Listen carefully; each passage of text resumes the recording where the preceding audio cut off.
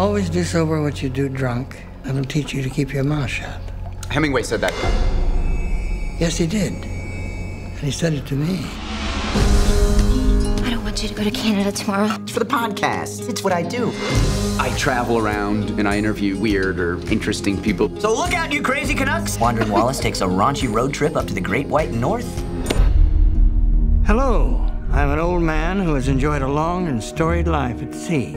And after eons of oceanic adventure, I know I do not wish to spend my remaining years alone while I have such stories to share. How far is Bifrost from here? It's about 2 hours from here. It's about 2 hours away. I hate American guys.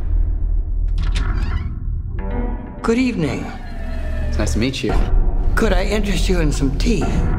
So what happened after the boat sank? I was alone, and then something very swift and frightening moved by me. A walrus saved your life? The walrus is far more evolved than any man I've heard of, present company included. Thank you. You're welcome. Would you? Would you? There. It'll be all right, Mr. Tusk.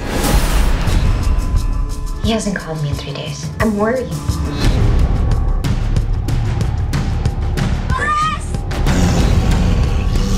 Why are you doing this?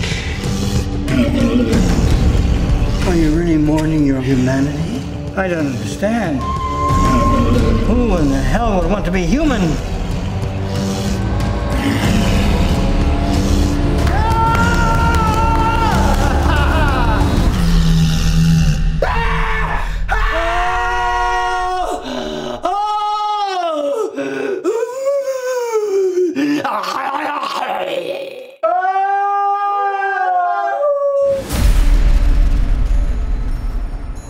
I'm so scared.